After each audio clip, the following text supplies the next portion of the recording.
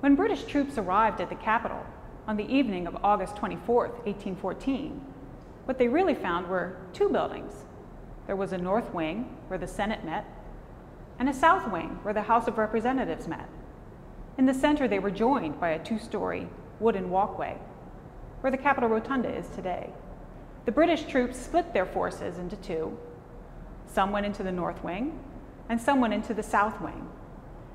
They entered the south wing through this door, which at that time led directly to the outside. The south wing, which was begun in 1803, is actually about 10 years newer than the north wing. They're virtually the same on the outside, but inside, they're very different. Right through the door are vestibules in both the north and the south, similar in purpose and roughly the same size.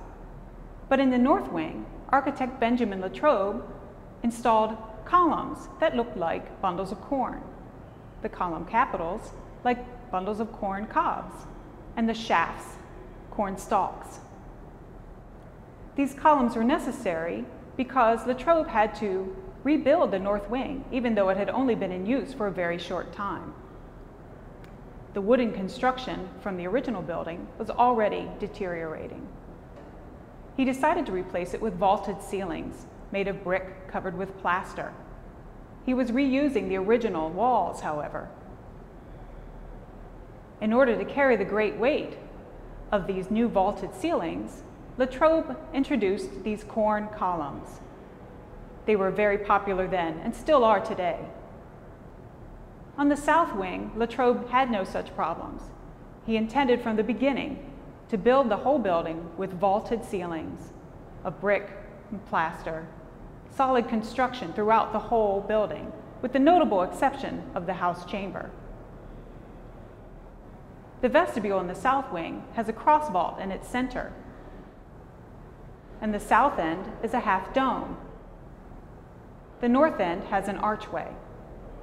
It's a very simple space, but pleasant and harmonious, and one of the oldest surviving parts of the Capitol building from before the War of 1812.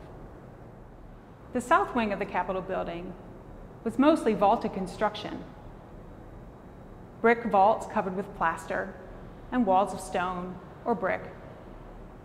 This was a good thing, because when the British tried to burn down the south wing, they had a very hard time. The only wood on the lower floors was used for trim, doors and window sash and shutters.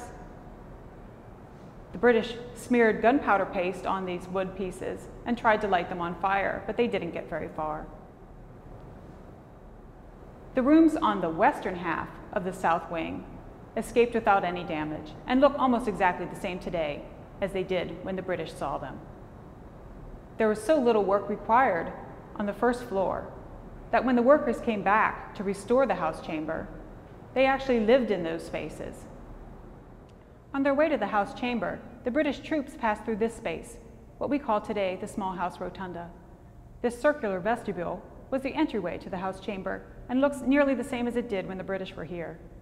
It survived because of its vaulted construction, but also because it was the escape route for the troops leaving after they set the House chamber on fire. It's the oldest surviving example of the use of a Greek architectural order in the United States, and one of the most important surviving spaces in the Capitol from before the war.